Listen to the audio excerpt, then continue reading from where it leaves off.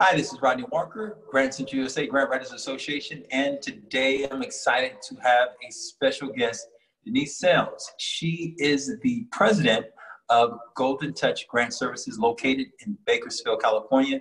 Welcome to the show, Denise. Hi, Rodney. Thank you for having me. I'm excited. I'm excited to have you on today's show, Denise, because we've been getting a chance to do quite a bit of work together. I've been getting a chance to see you on your journey. I'm excited about sharing your journey with others. Many have already been following you for a while, but you've done a tremendous job of raising a lot of money.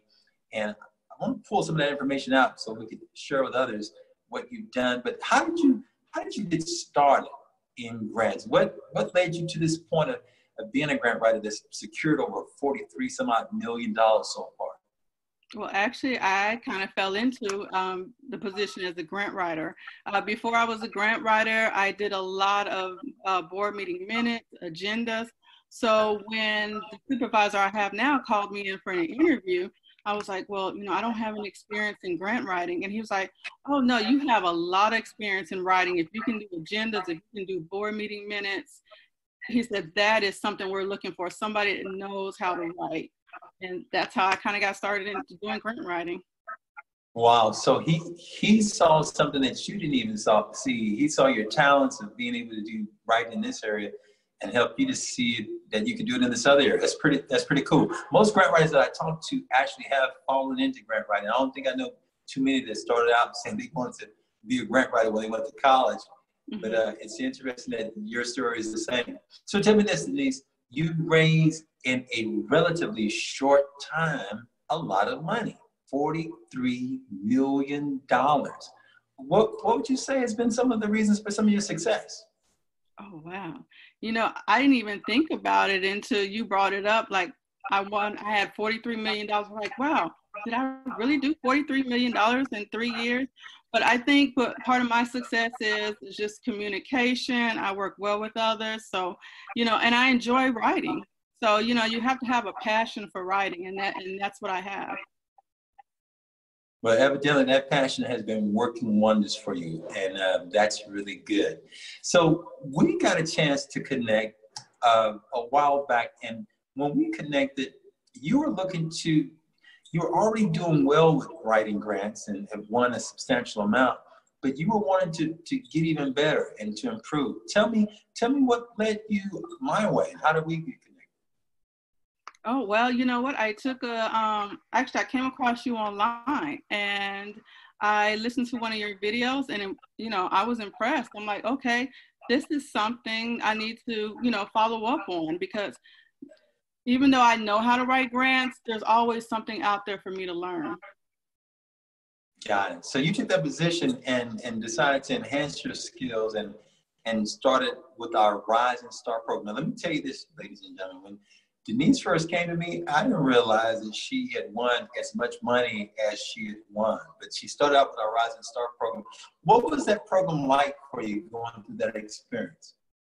You know what, that experience was great because I'm used to doing federal grants and state grants, and just to learn more about foundation grants and how that is different from our federal and state grants, it helped me a lot to kind of expand into the more of doing foundation grants. Got it. So yeah, because you've been used to raising that big money with those federal dollars that were out there, mm-hmm. and now decided to learn some on the other side. So now you've got both of them in your arsenal, both federal as well as foundation grants. What was the biggest difference that you noticed when you were going through looking at federal grants opportunities versus those foundation grant opportunities? Did you see any big differences, or what were those for you? Really with the federal grants, it's not personal. And with foundation grants, you really want to get personal with the executive directors. You want to get to know the people in the foundation, and you want them to know who you are. Federal grants is a little bit different. You kind of have a little bit of a distance, but you can still implement that with federal grants. But definitely with foundation grants, you really want to get to know the executive directors. Yeah, that's good. And doing so, you've taken that, connected with these executive directors, connected with these program officers and all these people, and using that skill And now you have new things that are in your arsenal. Now, you had already been taking a number of other trainings, if I understand correctly. Was that the case? That is the case. I've taken numerous of different classes. What was it like taking the training that we offered versus some of the other ones that you had offered that you told me about that you had recently taken? I actually learned a lot more from taking your class. And your personality was great. A lot of the classes that I've taken before, it's like soon as the class was over with, I basically forgot what I've learned. You kept the class interesting. You answered the questions. And a lot of times when you take classes from other professionals that do grant writing, they tend to just show you an example or a book, and they don't give you a full explanation on, what you could do to make this proposal better. And with your class, you were right there, and you were, answering questions. You were teaching us things that I didn't even know, even though I've been doing grant writing for 3 years. Yeah. Wow.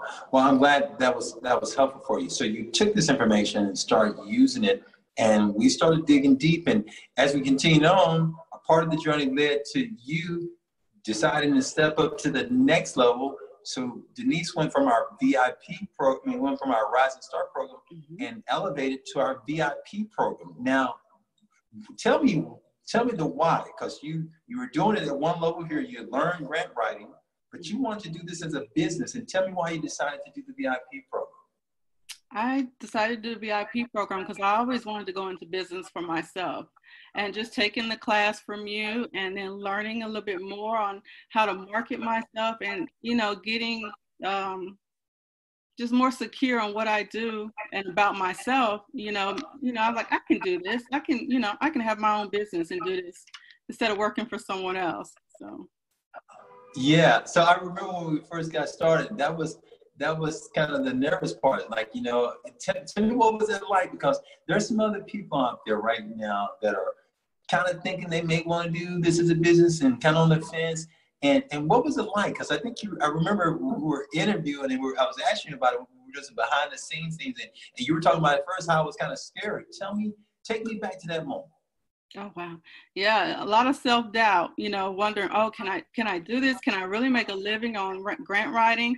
And then you start, second guessing yourself, well, am I really good enough to write grants, And you helped me, build the confidence in myself and letting me know that I can really do this. And just by you saying, Denise, you've won over $43 million in grants in 3 years. That's really something incredible. And I just never looked at it that way. Yeah, sometimes it's interesting how sometimes we're so close inside the picture ourselves, we can't see some of the things that outsiders see. But when she told me she wanted $43 million, I was like, $43 million, girl, you gotta bring in some other people for you to help, because there are a lot of people, a lot of organizations that need your expertise, since you've been winning so much money, and now she's doing it as a business. Now let's go down this journey. So confidence is being built and removal of self-doubt. What else happened along the journey that maybe surprised you or that you were not expecting? Learning how to market myself. Wow. I never even really just thought about that. I thought I can just put up a website and, people come to me, but you really got to get out there and you got to really show people that you can do this. They got to feel confident that you can sit up there and successfully win them grants for their nonprofits.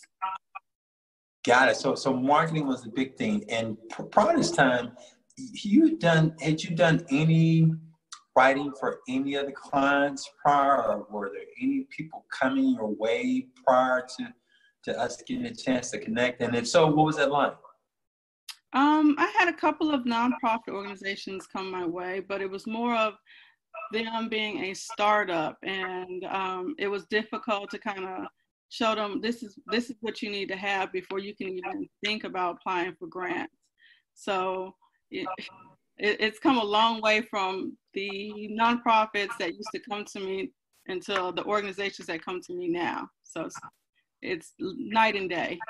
Night and day. Okay, so it sounds like you had a couple of people coming your way over the course of some time. but then you started learning what you needed to do to market. What was that like, putting that new marketing hat on for you? What was it? What was the experience like having to learn this new skill? It was scary, but also that's something I needed to do. Being a grant writer, I'm so used to being behind the scenes, writing grants, not really dealing with people up front unless I'm asking them for budgets or, you know, some information. So it was a different task for me to do, to be able to get out there and just market myself, you know. So that was a big challenge for me in the beginning. Got it. So you met, evidently you met the challenge head on, Mhm. and you started marketing yourself. And what started happening as a result of making some of those shifts? Did anything happen? Anything different, or were things pretty much the same? Or tell us the story. Wow. After I started marketing myself, I ended up getting so many people emailing me, you know, about having an appointment with them to talk to them about their organization. So I was totally surprised. Like the first week that I started doing marketing on different sites, I had so many people reach out to me. Wow, that must have been quite exciting and probably nerve-wracking as well. Hmm. Yeah, I really didn't expect it that quick. I'm thinking, oh, you know, maybe in a couple of months I'll get a couple of people contact me, but within a week, I had about 6 or 7 people contact me. Wow, and I noticed on some of your connections, you've been all over the place. Every time I turn around, I'm seeing you pop up here, and I'm seeing you pop up there, and you really have been going at it. So bravo and congratulations on that. And we've been kind of tracking your journey, because I wanted people to see someone start out from zero, and that's exactly what you've done. So what else about the journey, Denise, would you say has been eye-opening? Because you told us, one, that you gained greater confidence, you learned how to market. What other things happened that you think people would be interested in hearing? Well, it's just, I learned that I'm just not just a grant writer. There's so many more things to being just doing grants. I mean, working with foundations, doing intent letters. There's so much more. And I think people don't understand that grant writing, they think we just write a grant and that's it. There's so much more to that, you know, getting involved with the foundations, letting them know who you are, keeping that constant contact. So a lot of people don't realize what goes into to actually starting the grant to what happens after you get the grant. You're still getting in contact with foundations and organizations to let them know that you're out there. So it never ends. Got it. So it sounds like what you're doing is much more than just simply doing the work of writing grant proposals. It sounds like you have a comprehensive system that you are using to help your clients to start getting funded, which is great. Mhm. What would you say in terms of some of the things? And I understand you have an event that's going to be taking place, that's going to be a summit. And that must be pretty exciting, getting ready to do something as big as a summit. What's that like for you? Oh yes, I'm excited about it. This will be my first summit. It's going to be sometime in next year, but we haven't set the date right now. But it's going to be the Mental Health Executive Director Summit. So I'm excited about it. I did my first little, I don't know if you got the chance to see it, my Monday memo about health, and it's actually about African American health and mental disorders in African American men. Wow, that's exciting. I saw that, and it's exciting to see. Again, you have just become like a marketing machine. Every time I turn around, I'm seeing some type of piece. But I think it's important for those who are thinking about doing this as a business to see that a part of the task is marketing. And if you're not marketing, nobody knows about you. But you've been grabbing that bull by the horn, and you got some new headshots and looking all professional and doing some great things. So that's been cool. What would you say, Denise?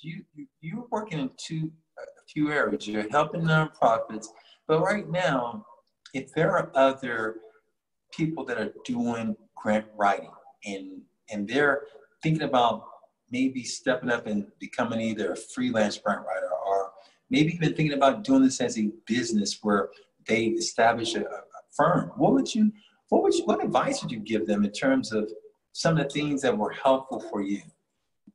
Some things helpful me. Definitely take Rodney's course. That's one thing.